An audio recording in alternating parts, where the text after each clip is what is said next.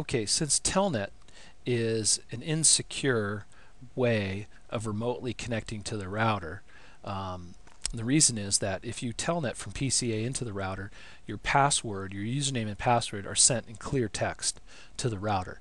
And if someone was to jump on this switch here and let's say try to filter packets, like a man-in-the-middle attack, and they were able to capture those packets of you telnetting into R1, they would be able to see your username and password, and now they'd have an administrative password to get into R1. So a better way to do it is to use SSH, or secure shell, to secure shell from PCA into R1. And that's what we're going to do now, is we'll set that up on the router. And in order to do that, we have to set up a few things here. So I'm just going to hit enter a few times here. Alright, so the first thing we're going to need is to set up the domain name for the network. So we'll say in global config mode, conft, short for configure terminal, we will say IP domain dash name, and then domain name. And then in the lab it tells you to use CCNA security, which is basically the name of the course, .com. Okay, and that sets the domain name, right? We already have a host name on the router, which is R1, which we would have needed, but it's already been set. Host name has been set to R1, right? Host name R1, right? Okay, done. So now, what we'll do is we're going to set up a special user for this high-level login. So we'll say username, and once again I'm just following the curriculum here. Username admin, and not only that, we can set up a privilege level for the user. So we'll say privilege, right?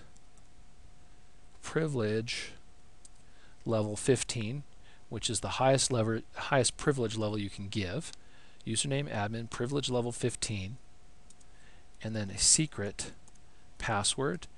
And I'm going to use, once again, just Cisco, which the curriculum wants you to use a 10-character one, but I'm just going to use Cisco, which is 5-character. So I'm kind of breaking the rules here a little bit. Okay. All right, so now we have a user called admin. Also, password is Cisco, but he's got privilege level 15, and it's a secret password, so it's MD5 encrypted. All right, now to configure SSH. To configure SSH, we're going to go to line VTY 0-4 to get to our virtual terminal lines, and we're going to set a privilege level. Okay, and I typed that incorrectly. Privilege level of 15. Okay, this will enable the user who logs in with a privilege level of 15 to go right to enable mode or privileged mode. All right, and then we'll say login local, which was actually already set, and then this next command will tell the line VTY to use SSH instead of telnet. So what we'll do is we'll say transport input SSH. All right, if we put a question mark here, you see that there's choices, transport input, and we could set rlogin, which is Linux old protocol, SSH, there's telnet, right? So SSH is the one we want. Okay, transport input SSH, and then we'll say exit. Okay, now that we've done that, we're still not done. We now need to generate our keys, key pair for encryption, so encrypted key pair for logging into the router. So what we're going to do is, first thing, the best thing to do when you do this is to assume that there might have already been some keys made and to delete any previous keys that were already generated. So we'll say crypto key zeroize, which is going to get rid of it, RSA encryption. So that will, no signature RSA keys found in the configuration. So we didn't have any keys, but it's good to check.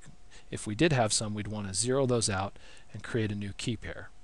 So we'll say now crypto key generate RSA general dash keys modulus of 1024. You could have done 2048, but it would take everything a lot longer.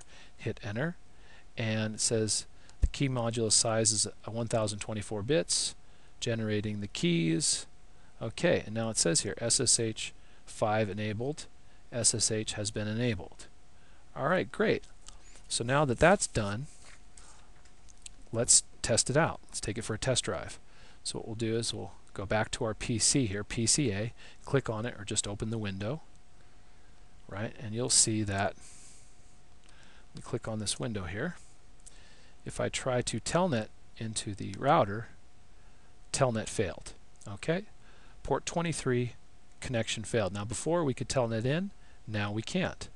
Okay, interesting. So how are we going to secure shell into the router? Well, what we can do is we could use PuTTY, or we could use this program right here, TerraTerm Pro. So we'll open up TerraTerm Pro and we'll say we want to get into 192.168.1.1 on SSH, which is, notice, port 22. Port 23 is telnet. SSH is port 22. And we'll click OK. And we'll see if the connection works here. Alright. It says, hey, we don't have these keys in the registry. Are you sure you trust these keys? And we'll say yes. Okay. And log in. We'll say we'll log in as admin, which is our new user. Click OK. And then the password of admin, which was Cisco. Click OK. Alright, and you can see that we get our banner message of the day, and it dropped us right into enable mode, privileged user mode, right? So with that privilege level 15, we didn't have to go into user mode, we could go straight into privilege mode. Alright, and that was it, right? We could do a show run, right? Yay! Just like the other console, but this time we are terminaled in, not consoled in, terminaled in from a SSH connection from PCA into R1, right? Let's see if we can do a conf T to get to global config mode. We can. Okay, I'm going to do a control C and then an exit to exit out. Alright, and now we are disconnected. Now we want to probably do all these same things on R3, right?